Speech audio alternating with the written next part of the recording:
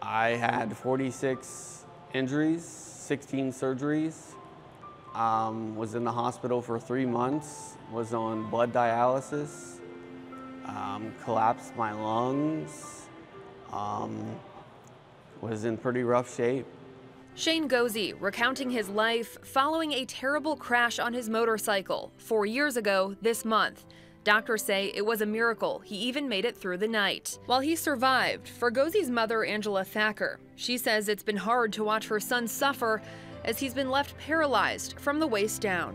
There was many injuries, and he was on dialysis, and he was on a ventilator, and so yes, it was a very tough time. Yeah. But at Ohio Health's Rehabilitation Services Center in Circleville, Shane is learning how to put one foot in front of the other again. With some help from this Exobionics robotic exoskeleton. And before this opportunity, he was using a wheelchair 100% of the time, and he had some large leg braces that we were walking with and doing some short distance walking, but really this is the first opportunity that he's had to do this type of walking since he had his injury. He's one of fewer than 100 people in the entire country approved to use this device at home, a testament to his determination and the power of innovation in physical therapy. A bunch of us here, and watching him walk in it the first time was just overwhelming. There were so many tears, and it was just exciting and just beyond words, really. Just the other day, me and my dad was outside walking, and my little dog was just following me around barking.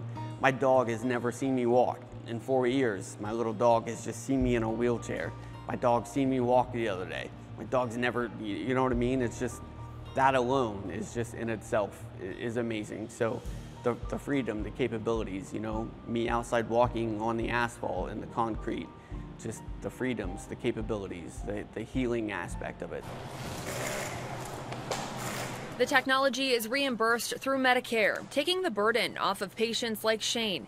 He works closely with his physical therapy team, training with the exoskeleton several times a week. And so after he did the initial trial, he did have a training period here with us in therapy to basically teach him how to take it on and off, how to use it safely, how to be ready to take it home and be independent. And so it was both him and his mom and dad went through training procedure here to make sure they're safe to use it at home. For Shane and his loved ones, the access to this kind of advanced rehab technology close to home has made all the difference. Just me alone, I've taken over 2,500 steps in 3 months. I never thought that I could do that again. That alone in itself, the freedom. Doing good. An inspiring reminder of how far rehabilitation technology has come as Shane continues to make strides amid adversity. My ultimate goal would be to walk down Cincinnati Boulevard once again, to be able to stand in the Bengals Stadium again. So I have aspirations with this thing. I'm proud of him. I'm very proud of him. So proud of him. Bye. On your side in Circleville, Erin Simonek, ABC6 News.